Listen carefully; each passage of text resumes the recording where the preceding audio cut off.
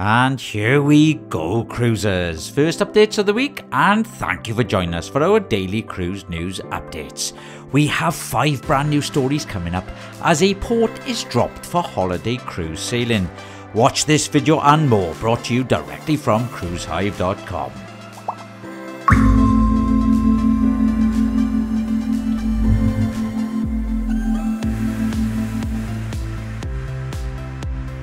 Joining in on the biggest season Royal Caribbean Internationals ever had in Australia, Quantum of the Seas has arrived back in Brisbane for a summer of sailings to top Australian and South Pacific ports.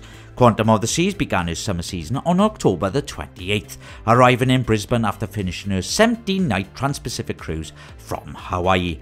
Brilliance of the Seas began sailing from Sydney on October the 22nd, and also home ported from Sydney will be Ovation of the Seas, returning on November the 3rd to begin her sailing season, offering 3 to 11 night itineraries, visiting outstanding destinations in New Zealand.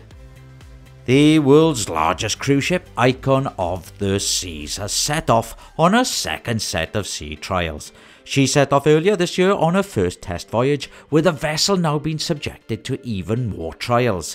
Setting sail from Miami on a 7-day cruise to the Caribbean, casting off from the dock on October the 27th.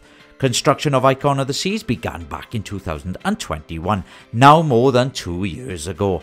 Now, as she departed for her second set of sea trials, her maiden voyage isn't far away.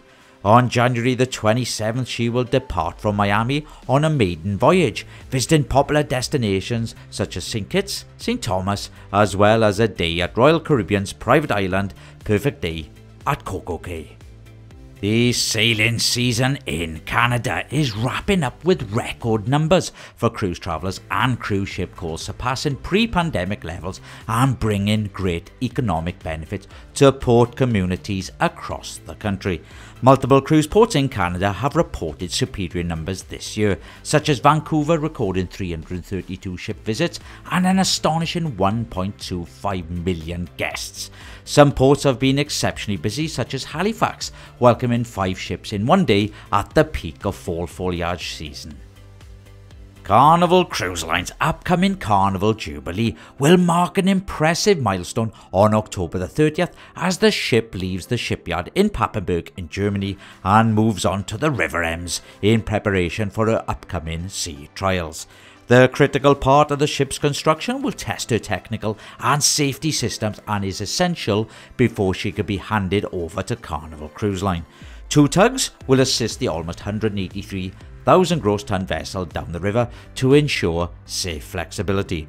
Once the sea trials are finished, Carnival Jubilee will be one very important step closer to a planned December 23rd debut from Galveston in Texas. Guests booked on a New Year's holiday cruise aboard Royal Caribbean's Symphony of the Seas will not be visiting the ports of call planned on the original itinerary.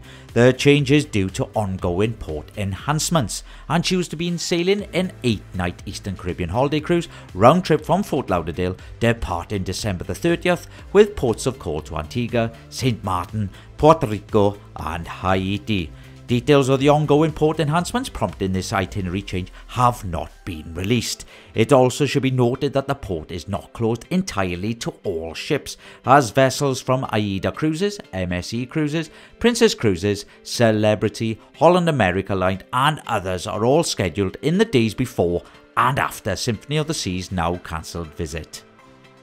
And that wraps up today's updates, cruisers. Now, for more coverage of the news topics we have discussed in the video, you can find them on our website on cruisehive.com. To stay up to date with the latest news, please show your support by liking our video and subscribing to our channel. My name is Paul, and it's a goodbye for me. Now, to inform you, cruisers, we have slightly less videos for you this week. So have a good day, cruisers, and I will see you in the next video.